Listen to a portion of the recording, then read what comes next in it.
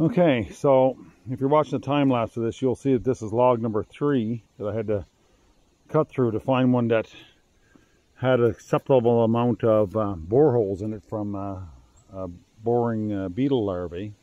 This one's still got a couple, but I can make it work, so it's okay. Because I need this for some lap siding. So what we're going to do today is show you how I make lap siding on my SMG bandsaw mill. Now, this is not a high production process. I can make quite a bit of lap siding in a day, but it's a bit of a slow process for me. I had a couple of different rigs that, you know, were automatic. You like a cradle, you set the log in, you moved it back and forth and all that. And quite frankly, I didn't like any of them. I bought 2 of them. Well, 3 really, but one was some Chinese piece of junk. But, you know, sometimes the Chinese surprise you. And so, but I really wasn't happy with the setup of any of them. I'm sure there's other ones out there that work well. But anyway, so what I found works well is this. And it was a hell of a lot cheaper than the lap siding setups. And works just as well, if not better, in a lot of ways. So these were 3/8 when I cut them, this little lip. They're closer to 5/16 now because they were green when I made them. They kind of shrank, but it doesn't really matter. So, you know. But what does matter is the depth. This is a stop so that you have every time you tilt the cant, you get the same, basically the same angle. So if you've got a post setup that stops your logs, okay, on the back, you need to put the posts all the way down. So it's biting on the bottom part of the cant. If you don't, when you tilt the cant and you're tilted against the post, you'll change the angles. So this, you know, that again makes it a slow process because you're putting the cant holding it right at the bottom, and then your dog goes in right at the bottom. So to make your first cut, or the way I do it, I'm sure that somebody has a better way, but this is the way I do it, and it seems to work fine, is I take my pieces, doing this one-handed, but just push this up with my knee, and the stop again allows me to get the same angle every time. I've made these 10 and 12 feet and 14 feet long and all that, but quite frankly, it's easier to get more consistent sizing with 8-foot pieces. So this piece is 8.2 or 8.3 or something like that. So, and then I just dog in right at the bottom, nice and tight. And so you're ready to make your first cut. Because I got a relatively square cant. It's actually a rectangle, but you know what I mean. The sides are parallel to one another. And for the smart asses. So when I tilt it up like that to make my first cut, it offsets it, so, and I'll show you here, it offsets it so I can make my first cut, and I try to keep it, I visualize it, I don't get out and measure it, and like if you're trying to get exactly laser sized, laser perfect siding from a bandsaw mill, you either got to lower your expectations, or you should go, you know, purchase something that was factory made by a robot and lasers. There is some variation to this. As careful as you're going to be, and you can spend a lot of time trying to get this as perfect as, you know, perfect, and still not be perfect. So are you happy with 85%, 90%, 95% of perfect? Like, figure out where you're happy, and, you know, once you attain that, stop and start sawing, or else you'll be here all friggin' day. So you can see now it's tilted, and I'm trying to have a coffee at the same time here. I'm sorry, guys. It's been a windy day, and I haven't had my coffee yet. The cup keeps flying around and tipping over my coffee. So from the sawing side, okay, you can see now already that blade was level with the top. So what I'll do here now is I'll just unlock and I'm going to go for about 1/8 on the back there, like that. Lock that back in.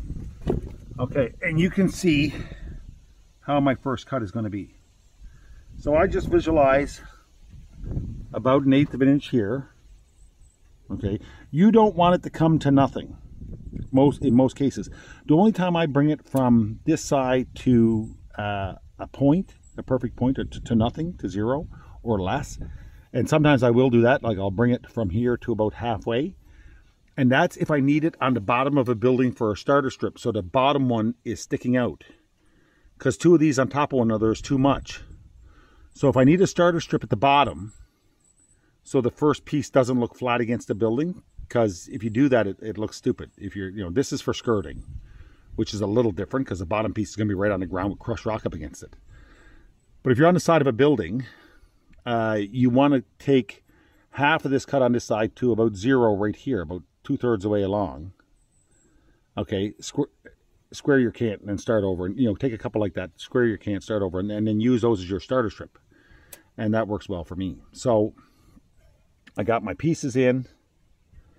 Okay, got a dog tight. We got a piece with an acceptable amount of boring larvae holes, and so I'll take a cut there now, and you'll be able to follow along from the back of the saw here. And this is a black spruce, so you need some water, everything will gum up a bit. It's not as bad as pine, but anyway.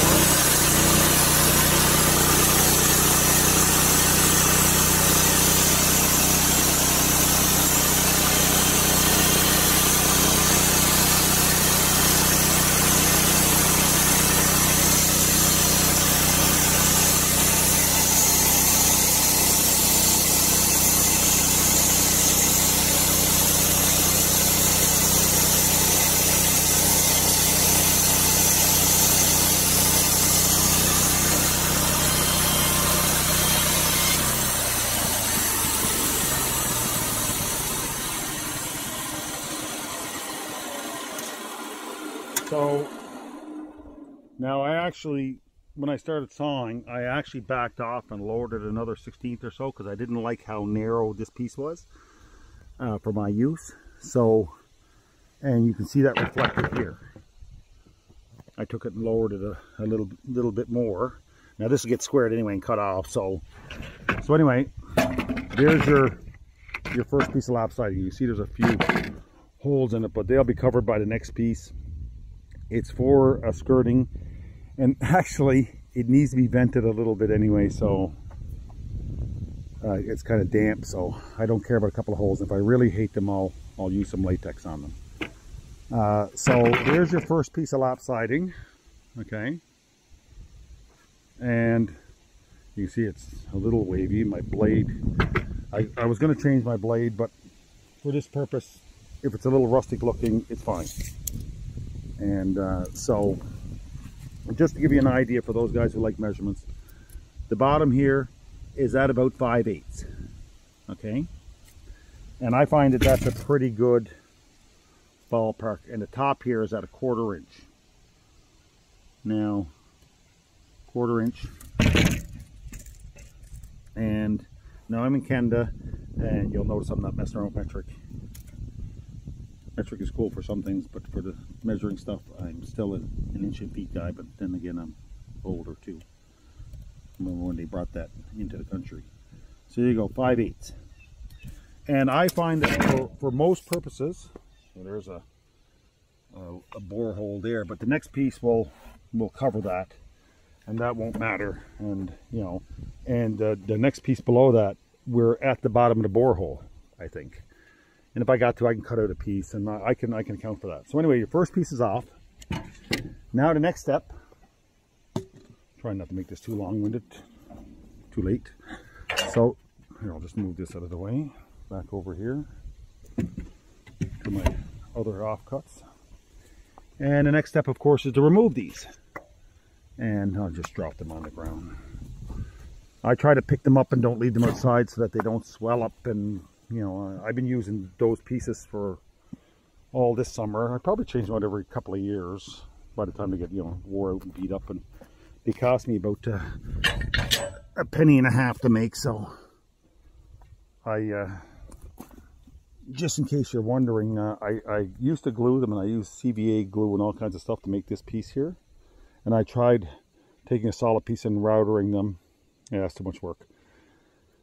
And so regardless, I don't care what kind of CVA glue you use, outside, eventually it comes unglued. So now I use waterproof glue, which if it's outside too much is actually not waterproof. Maybe if you use marine glue or something. And I use crown staples. And that way, if the blade does hit the crown staples, it doesn't hurt the blade. Not really, they're too small. You can't use nails. Nails, the blade does care. Okay? So anyway, I'll just leave them on the ground. So after you make your first cut, you got your square cant, you tilt it, you make your first cut. Now I know a lot of you guys out there know all this stuff already, and I'm being a bit long-winded, but this is for the guys, laymen doing it the first time. So now you have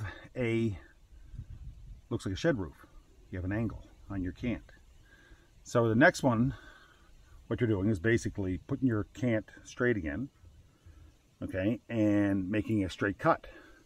So we're just going to come back, and on this mill here, we just unlock it here and wheel down.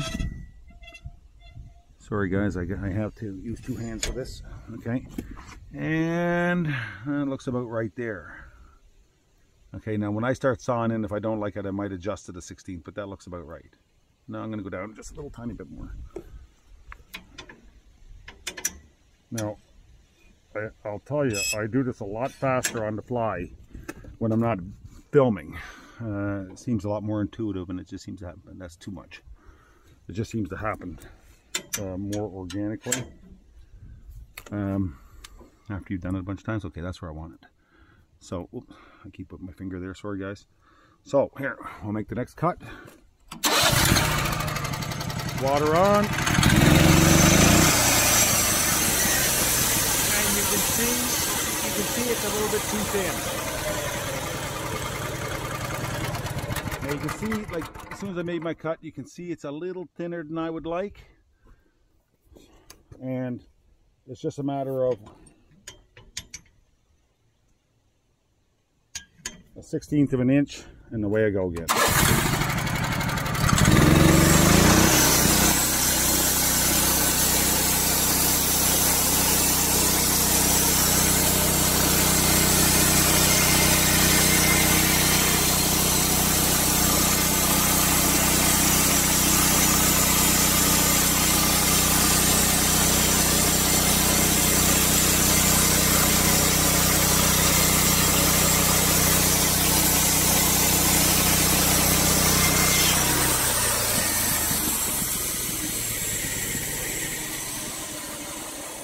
And now I'm time-lapsing this as well, so I'm going to make, 8 or 10 more, probably 8 more out of this cant. Now this is a really nice piece. The holes are just about all gone. I'll get down past, I'm down past the bore holes there now, and it's a nice piece of lumber. So, that's how I make lap siding. Again, it's about 5/8, and it's a 1/4 inch. And I just eyeball it. I don't get the tape out and measure it. If you have to do that at the beginning, I understand, because when I first started making them, that's what I did.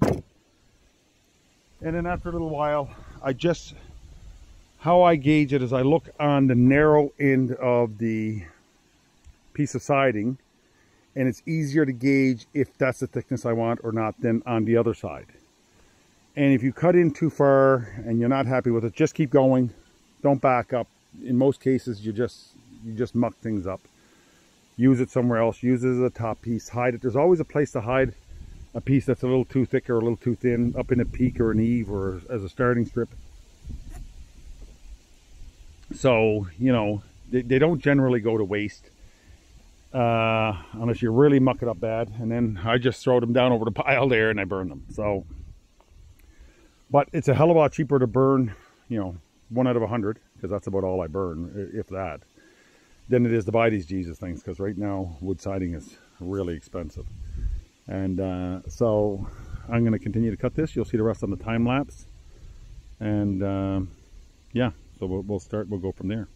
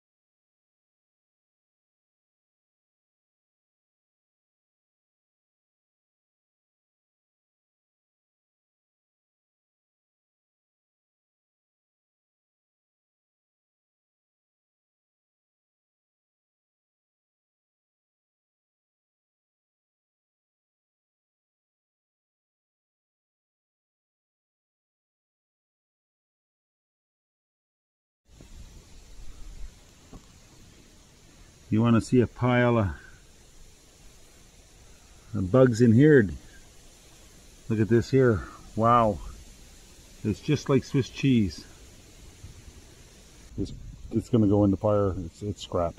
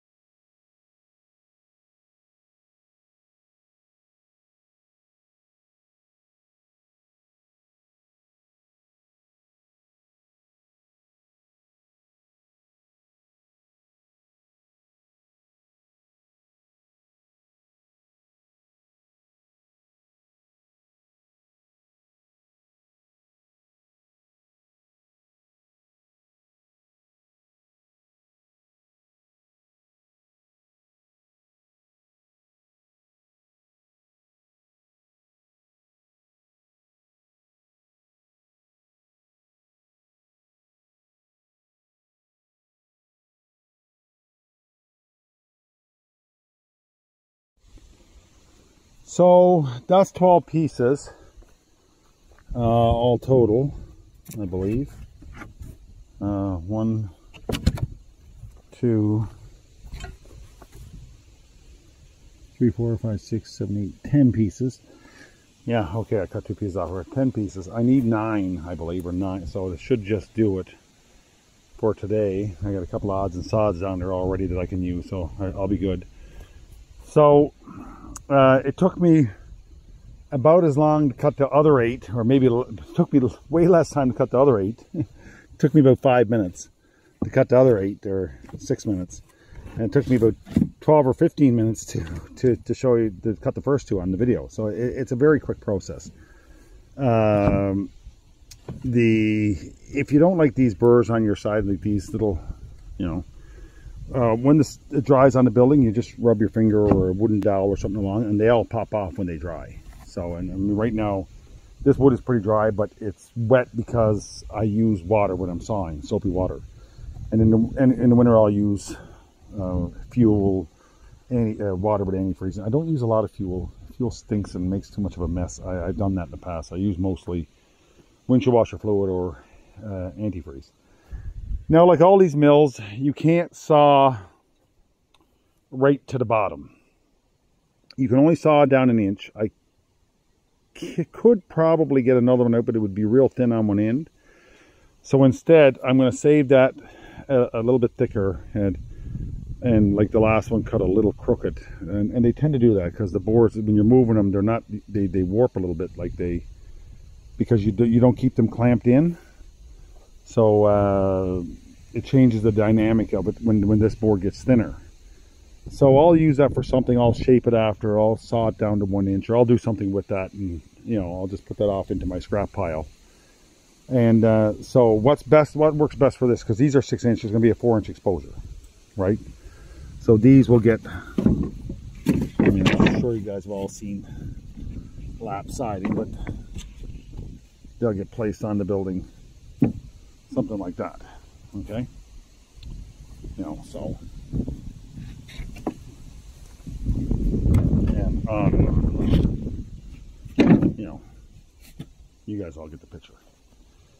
So so that's how it's done, or that's how I do it.